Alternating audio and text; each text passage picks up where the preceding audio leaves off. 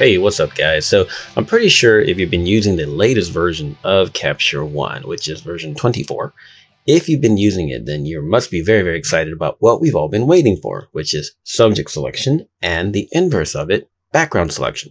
Now this is all done with AI, and finally we see it in Capture One after it's been in Lightroom for a while and in Photoshop for quite a while.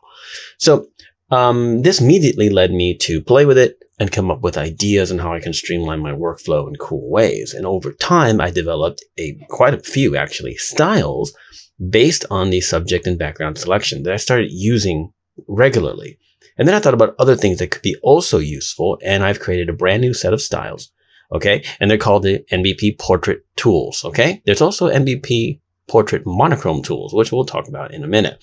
But I kind of want to give you an overview. We're going to kind of be everywhere just to kind of show you how it works. We're going to start in the studio, and we're going to move on to another, probably another set of images that's going to be more location, and we're going to play around with these to give you an idea of what they do. And I may not go over all of them. They're pretty self-explanatory, but the first thing I want to make sure everyone knows is that when you set up, or rather when you assign, let's go to a shot here. Let's go to this one, okay? When you assign one of these styles, it'll try to give you some semblance of a preview, as styles tend to do, okay? It'll kind of show you what's basically happening, but it also won't. You might see some core functions that are happening to the background layer, now known as the image layer in the layers palette.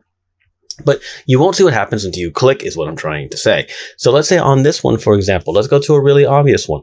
We're going to go to here, background solid white, okay? So if you click background solid white, it's going to do its little AI analysis, and then it'll determine what the background is.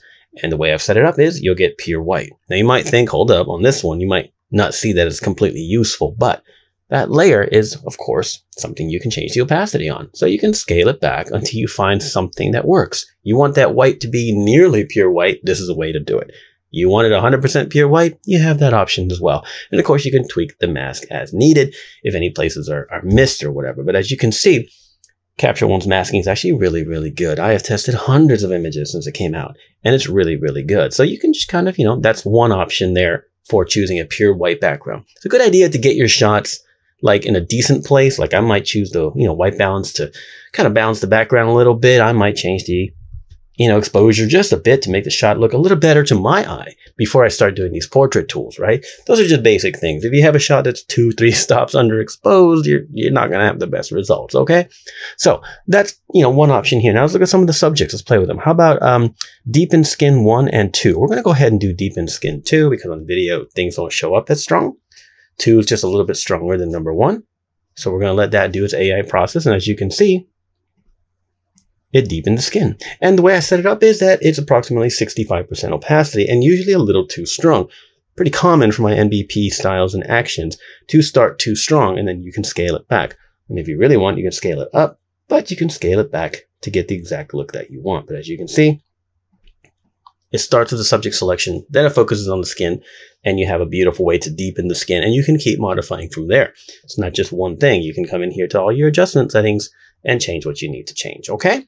So let's go ahead and get rid of that one. Let's try another one. How about subject highlight boost? Let's do that one. I have noticed that when I'm playing with it, that once it does an AI analysis of a subject mask, sometimes it's almost like it does it really fast the second time you try it, almost as if it's remembered. I don't know if it keeps some kind of metadata or something. But anyway, there it is. It's brightened. And if you think, oh, well, it's a little too much, there's a couple things you can do. Apart from opacity, don't forget, you also have Luma range right here. So it's a great way to, kind of target where you want those highlights to land on her skin, something like that. So now it's masked on her and only on her skin and only on the brightest highlights, just to make a nice little pop. Very, very important when you have something that has a very busy background. But at the same time here, if I pop the highlights, without masking out the subject, then of course the white background is going to get really bright as well, because that's usually a highlight, of course. So that's another tool. You can see how kind of we're going with all of this, right? So we have subject refresh, which is kind of cool. Let's check that out. This is just my way of like giving a subject a little bit of a pop if it's sort of lacking in contrast or lacking in some kind of texture, lacking in presence. This is just a cool way to give it some life, okay? Starts off 75% opacity. You can see it's very, very subtle off and on, and you can turn that a little stronger. Just kind of wakes up a subject, I think. It's a good, this is stuff that I do all the time. So I kind of put it into a style and thought, oh, okay, with the subject mask, this can be very useful, right? So you can tweak any of that as well. The other ones are a little bit stronger in terms of how much they modify. We have a subject shadow boost. So I'm going to go try that one real quick. As you can see, these are relatively quick in terms of how fast it's determining the mask, but I am going to show you what it's like when you add it to many images, because then it's not so fast. So here's a shadow boost of just the subject, which is really cool. You can turn that up stronger. See that? Just the subject. Very, very cool when you want to just make the subject pop in a different sort of way.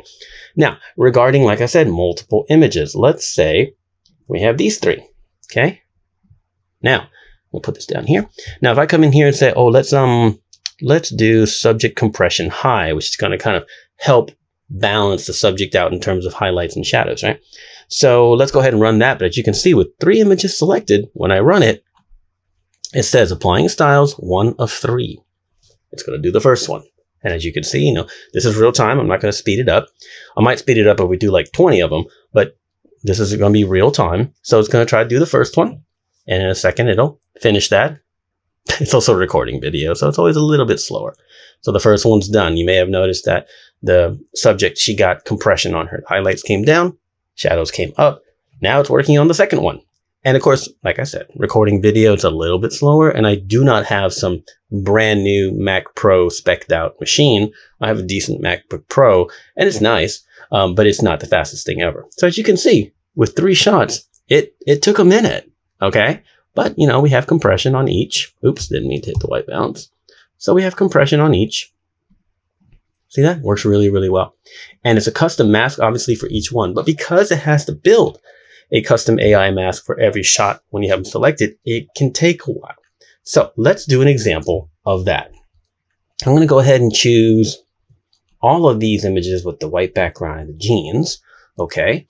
And then I'm going to choose background solid white. Okay. So I am going to fast forward this in the final edit, but when it finishes, I'm going to tell you how long it actually took. So you kind of get a benchmark of what to expect in a workflow. So right off the bat, I do not recommend that you say, hey, I'm going to take these 176 shots from one set and I'm going to apply an AI mask to all of them. Unless you have nothing else to do, set that and go. But it's a good idea to do that after you have your finals selected. But let's do a demo here. So it's at 3:22 p.m. I'm going to go ahead and run a timer here and see how long this takes. Here we go.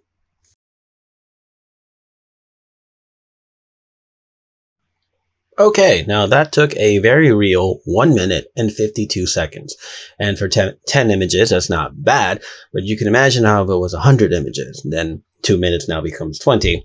And so, you have to consider that when it comes to this AI mask. Now, those Lightroom folks already know this, but, for us in Capture One, we now have this for the first time. So that was nearly 2 minutes for 10, background masks, which is basically the same tech. It's just got to solve where the subject is and then invert it, etc. So that worked out pretty good there. Now I'll show you a couple other samples. Let's say I come to this one. Okay. Move this out of the way. So if I were to go to the background solid black, let's go ahead and run that one. Like I said, you may not want these solid backgrounds. Of course, you also might, but it's a good idea to be able to get that. Sometimes I've wished I could do it in RAW. That I wish I could deepen something in RAW because I don't want to get banding or I don't want to get some other kind of noise. So there it is, pure black, great mask. Capture One's killing it on the mask on that, to be honest. If there's any issues there, you can fix them. That's fine. You can brush that in. Those little wispy hairs won't matter, etc. Okay. But don't forget, like I said, it doesn't have to be 100%. You can take the opacity down. Here's none. Okay. But let's take it up and just darken that background so it looks more like a pure black background. This is useful when you want to use black seamless paper, but it's not quite black or has some other variances in it. We're going to show you also what colorize will help you when you have seamless paper and these styles. You'll see what I'm talking about. So, okay, so let's take a look at some other shots here. Let's go back to, let's try this one for a moment. Okay, so let's go to subject highlight recover. Let's run that one. Now this is going to do a very strong highlight recovery on your subject, and then you can tweak from there. But the fact that it's only your subject is important to me. So I'm going to turn that up 100% so you can see. It's a very subtle effect, but it just brings down, skin shine a little, but mostly those perimeters and other bright highlights that seem to be a little out of control. It's going to be more pronounced on shots that have more of a highlight issue than this one does. So if I ran that And then let's say I came over here and went to background solid black. We'll let that run real quick. What's interesting is that I have noticed that Capture One does not seem to recognize that it has a subject mask and then inverted or whatever. Okay, so some masking issues here, but I can take that down a little bit again. I can bring that background up. If for some reason I want to do that, look at that, no banding on that circle of light, which you would see that Photoshop almost certainly even on 16-bit. But I can just obliterate it, and now I have, you know, highlights controlled on her and a solid black background. If I wanted it, again, I can tweak it to whatever I need. So to me, those are very quick things that I always wish I could do in, you know, in Capture One, in RAW. Okay, so let's have here. How about background desaturate? That one's pretty straightforward, but we'll go there. We'll let it run. In this case, I wanted color on the background, so you know, wanted some flares, but there it is, neutral in the background. Keep in mind too, guys, on Capture One, if your mask is wrong, like this one is, you click your little AI mask, hold down Alt or Option, and I can say, hey, let's not include the jeans there, please.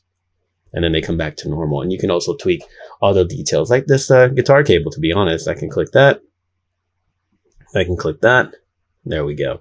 And now we've desaturated the background. See, very, very simple. We also have background saturate, which of course does the opposite. Very useful. These are simple tools that you don't realize you need until you do, right? And no, it sounds silly, but you don't always realize it. Let's say we have this pink lights in the background. They're not super strong, but let's try this for real quick. I'm going to go to background, colorize pink. All right, I'm going to show you what that does. It is extreme at first, again, as many of my styles and actions are, but when done, you can change the opacity.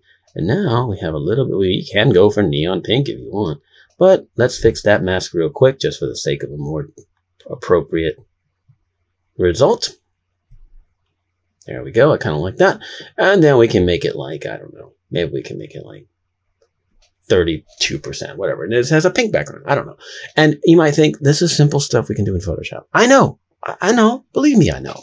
But what I mean to say is that sometimes you do this in RAW, especially on studio type of background. This is why I'm starting here.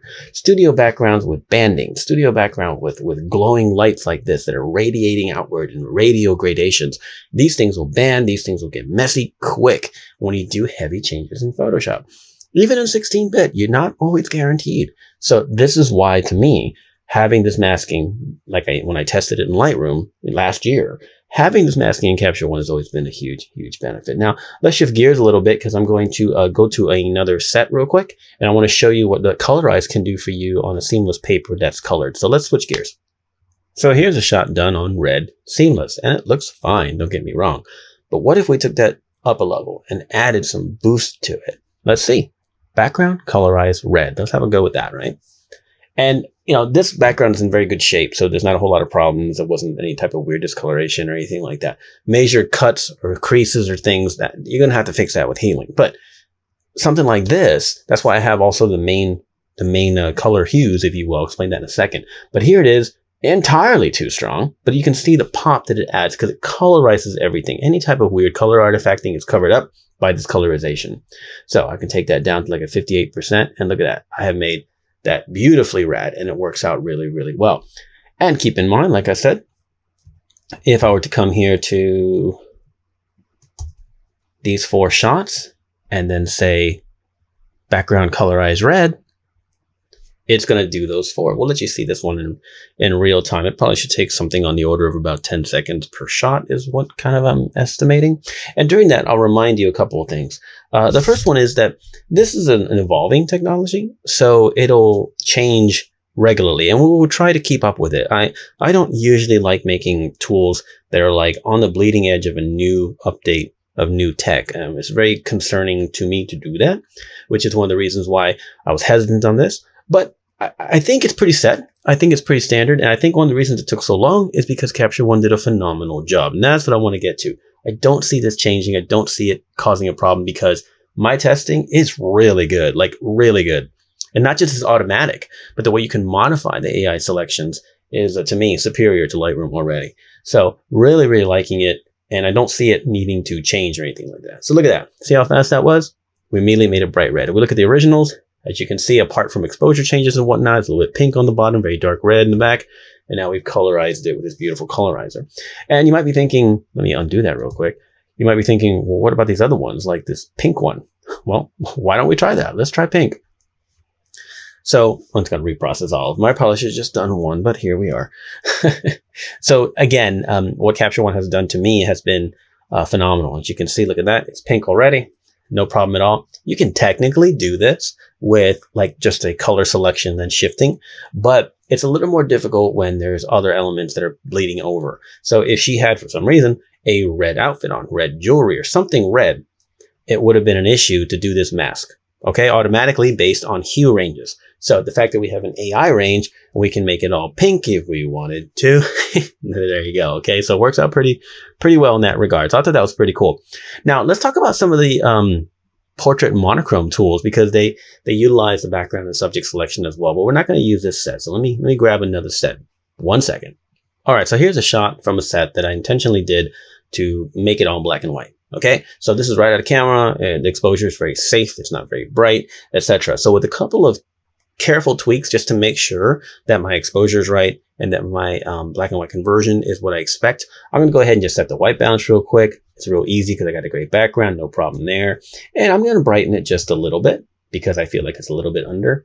Okay, so something about like that. That works pretty well. Now, let's go take a look at some of our portrait monochrome tools. So we have a background contrast boost, contrast reduction on the background darken, etc. Deepen blues is great when you have like beaches and pools and things like that, because you can deepen those things, but also the sky can get deepened. There's none here, so we will skip that. But let's go ahead and do SNB contrast boost, which is of course subject and background. So it's going to process those and then give us control of both of them to get a different sort of black and white result. Or at least something that can be controlled in a unique way as opposed to desaturation. I actually do this with my NBP actions, my monochrome actions. They do a lot of subject selecting and background selecting, but now we have it here in RAW if we really want it. Okay, so here's what we've done. We do have a compressor. You're familiar with NBP, you know that kind of flattens things nice. Okay, but we have background contrast boost, which you can increase. We can remove it. We can make it stronger again. The subject contrast, we can reduce the contrast on her. We can increase the contrast on her. What a different look. And of course, all the other settings are available to us. But one of the benefits of Styles is that you can quickly run through things and see which ones you like. But keep in mind, like I said at the beginning of this video, these won't work quite as accurate until you hit the button. So for example, S&B Pop Medium, you're getting a basic preview of the backing layer, of what's happening on the backing layer, but you don't see what's happening on the subject in the background until you hit go, because it has to process the mask. Okay, how Capture One will handle this in the future, I don't know. Maybe if you process a subject mask, it'll keep it until you delete it or change it in some kind of metadata. Like I said, I don't know. Okay, so amidst the hair right here, as you can see, if you look at the subject mask, there's a, well, actually, you know what? If we go to the background mask, we'll see a little better. We missed the hair right here. Simple fix, no problem at all. But as you can see, it makes her pop a little bit. Okay, and it makes the background more muted, a different type of black and white conversion, very, very different than the original. Gives it a whole different feel, right?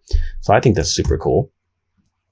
Okay, let's see what else we have. We have S&B Smoothed Out More, which I think I want to show you guys that one real quick.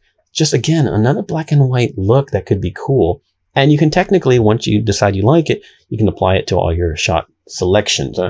Again, I don't recommend applying it to 185 shots, but nonetheless, here we are. I'm going to put this on maximum so you can see. You can see it's a very flat, sort of compressed look. Looks a little bit vintage, maybe. Very, very, very cool look that I actually leverage quite a bit. Okay, refresh that. Now let's take a look at some of the more adventurous ones. How about, let's see.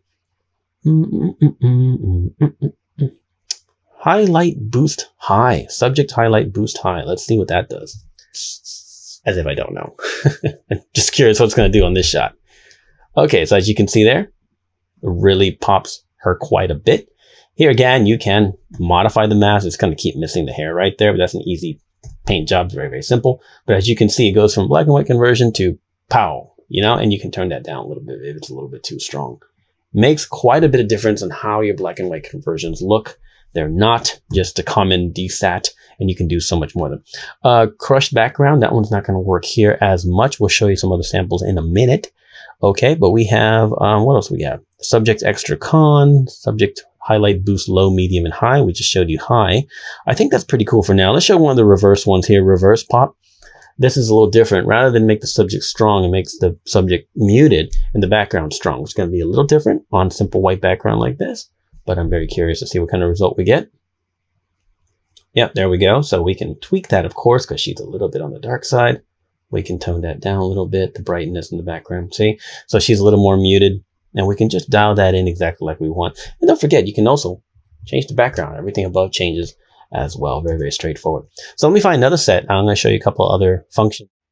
All right, so let's take a look at what this one does on an image that's outdoors. Let's see what these, you know, sort of monochrome ones do. So let's go to background darken. I'm going to run that real quick. As you can see, it is giving you a little bit of a preview, which again, I'm going to go ahead and turn off the simple grade, which again is not necessarily accurate until you hit the button. So let's go to background darken and see what it does. Here again, it's reprocessing, but that's the benefit here is that on a studio shot with a clean background, often we can get away with a hue range selection and we can do a lot of things if we're lucky, like we don't have colors crossing over and whatnot. But with AI, now we can do this exactly like we always wanted. So as you can see, the background is darkened and we can make it even darker. Look at that completely different feel than as if we didn't do it. See that? Very, very different feel. And it doesn't look forced. It's just a very nice, natural black and white sort of feel. Okay. Let's go ahead and go to crushed background darken. Now, what does crushed mean? So the way I mean it is that it's heavily compressed. And sometimes that heavy compression can be useful. So here it is. As you can see, the subject has been enhanced a little bit. Usually that's good just to counteract the compression crushing, as I told you. Okay, so if I turn that up a lot, you'll see that the background lost its dynamics. The whites have come down, the blacks have come up. And sometimes that can be a cool look. And sometimes it can help you, it can be corrective. It can help you in that situation where something is a lot of control and you want the background to be cleaner. It can also just be a creative decision as well. So there's that. And keep in mind, as you go on these, you can always come out here to the adjust tools on any one of these and change things. Right now it goes down about half a stop, so you can just make it go down a whole stop if you want to. And now the whole thing gets darker. See that? And it's still heavily compressed. Just a very, very different look as opposed to that to that. And you can keep playing and tweaking and adjusting and finding things that work for you. So let's just erase those two. And let's see if we can try another one. How about, well, we don't have any blues on here, unfortunately. So let's go ahead and just reset that completely. Oh yeah, I did like a, I forgot I did a, what do you call it? A, you know, skew adjust on that. Okay, how about subject? Oh, let's try one of these pops again. Let's do it real high. Subject pop high. Let's see what happens here. I love black and white conversion. There's so many different things you can do. And when you have the subject selected, you can do so much more. So obviously that's too much. It's extreme, right? So we can just come here and turn her down a bit. And we can turn this down a bit until we find a balance that we like. But still, we're bringing her out in a different sort of way. These to me are like the most exciting tools of them all because I love monochrome conversions, like I said. But there's a bunch of other things on here. Like I said, I want you to play with them. They're really useful to me. For example, the skin balancer. Maybe we'll try it on this shot. The skin balancer. We're going to refresh that and tone that down. Tone that down. There we go. The skin balancer is like the Capture One's famous skin tool, which helps with uniformity of skin tone and other things as well, hue shifting and all that. Here we can do it automatic. I'm going to go ahead and do subject skin balancer high. It's going to select her and it's going to find a uniformity to her skin tone relatively high, like a higher setting probably than you normally use. But that's kind of the whole point because now we don't have to worry about the rest of the image getting involved when we do this or making a manual mask. And as you can see, it has worked. Okay, it has definitely worked. And of course, her hair is involved because her hair tone is very similar. But as you can see, it's really made her hair and skin and lips almost all the same. You can adjust those settings manually here, like I said. Okay, come down here to these settings right here, skin tone. And if it's just too strong in general, you simply take the opacity down. And now we have some skin tone balancing, hue balancing in this case mostly, but a little bit of lightness balancing. So that is just a quick rundown of the styles that we've created based on subject and background selection in Capture One. Using him on raw data is so important to me. It's so exciting to me because there are times where I wish I had it. Not so much in my outdoor shots, shots with lots of texture like this, shots with lots of backgrounds and lots of things going on. and that are very dynamic. That's a little more satisfying in Photoshop. But those studio shots where, again, banding will kind of kick your butt, or other issues like that, and other weird artifacting and things like that will kick your butt. I really, really like having control of the subject separate from the background. And like I said, apart from corrective, it's also a really great way to explore creative options. So check that out. The NBP Portrait Tools, their styles for Capture One. It is Styles Set 6. And you can find it, of course, on the NBP website. Now, if Capture One makes significant changes to how this functions, we'll be on top of it. But I don't think it's going to change. I really don't. I said that already. It is so good. I can see this, and it already is useful to me, but I can see this useful for many people immediately. So, and I hope that this set of actions, we're going to price it cheap. I hope this set of actions, or excuse me, styles, I hope this set of styles works for you. I think it works for me great to get a lot of things happening very, very quickly. I get my white balance set, I get my exposure set, and then I can fly through these. And I'm getting some great results is what I'm saying. So hopefully we'll have some more videos here soon showing the actual results I'm getting with these styles. But the more you play with them, the more you realize how powerful they are. By the way, a final thing I'll show you. Let's say I go to background solid white. Here on a background shot, on an outdoor shot. Why you would do this, I don't know, but there you go, pure white. And a lot of times when the background is really dark, the full brightening doesn't work because it can't work like Photoshop where we fill with pixels. We just have to peg a lot of settings. So a lot of times if it's really dark in the background, this won't work. However, in general, if you have a dark background, don't run the solid white thing. And if you have a very bright background, don't run the solid black. You're going to have a problem. You're going to have an issue. But here, you can take down the opacity of it and make it look super, super sunny like that if you want, and keep on rolling. So many choices now that we finally have this function in Capture One. So check it out, nbpretouchtools.com. If you have any questions, leave a comment below.